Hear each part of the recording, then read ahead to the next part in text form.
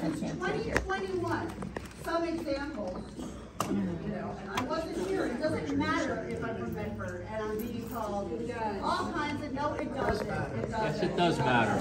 So in March of 21, the township clerk could create a timeline from 2021. You discussed selling the building, demolishing the building, and rebuilding the building. Half of the things that are being Oprah'd and spending all the time and labor doing these Oprah requests, I feel like we need a part-time person just to deal with Oprah requests at this point. Oh, well. Get it time to do that today. You can actually do your job. This is a democracy. And then in May of 22, another part of the timeline, May of 22 was deemed unsafe. We were advised to repair or demolish 163 Transit. By who? Years ago the cancer started. How many years? By whom? June of 22, a subcommittee for the new building with Moore and Sunbury. What happened with that subcommittee? Carol mentioned an ad hoc committee.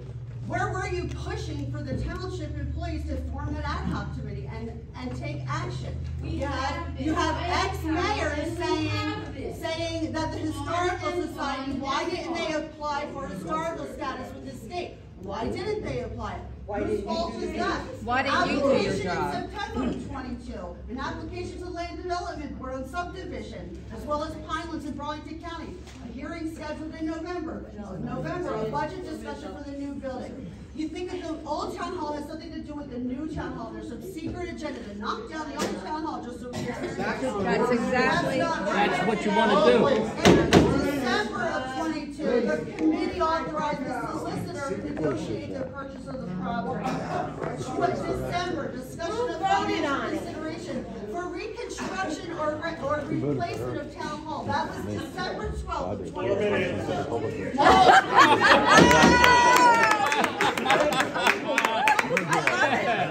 He goes 4 minutes. Time's up. Time's up. Time's up. Ding ding. When was the HVAC turned on? Why?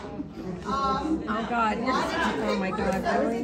Explain the Pinelands rule to the public that it has to be in the village when everybody's talking about it being, you know, where you can't see it. I don't know, every time I've gone into a township building to pay a bill, I didn't care where it was, but there's rules So on the keep the building. Pinelands of where it has to be.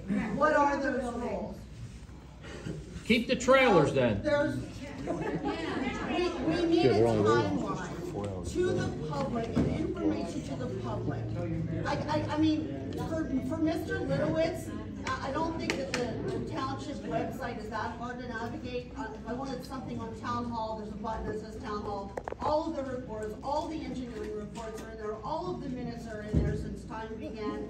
You just, you know, you have to go through it. To say that this is all a surprise, it's not a surprise. And I understand how emotional this is, and then people are passionate about it. You but don't understand. Until the past, 2 months, where was the passion and the love for it? You're not Tabernacle resident. Brought up.